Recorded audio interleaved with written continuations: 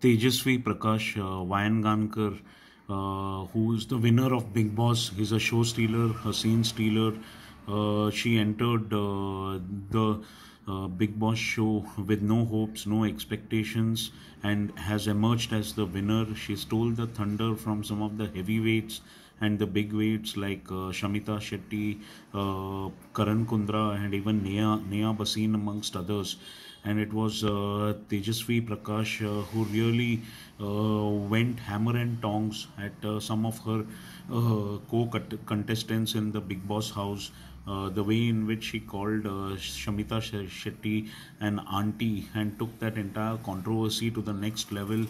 The romantic relationship that she formed with Karan Kundrra was one of the key corner pieces or cornerstones of her successful rise and escalation.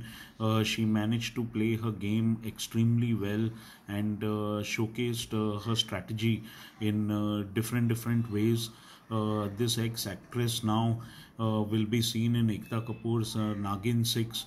Tejasswi Prakash has really done extremely well in carving out a niche area, a niche zone for herself. In the grand finale, she was pitted against bigwigs like Shamita Shetty, Karan Kundrra, as well as Sehajpal Pratik, who was supposed to be the top favorite, and most of the ex-contestants and other co-contestants in this show of Bigg Boss 15 were rooting for him, for Pratik Sehajpal, as well as for Nishant. But yet it was this girl, Tejasswi Prakash, who really stole the show. In the grand finale, she was extremely overawed when Salman Khan announced her name as the final winner after many kind of false starts.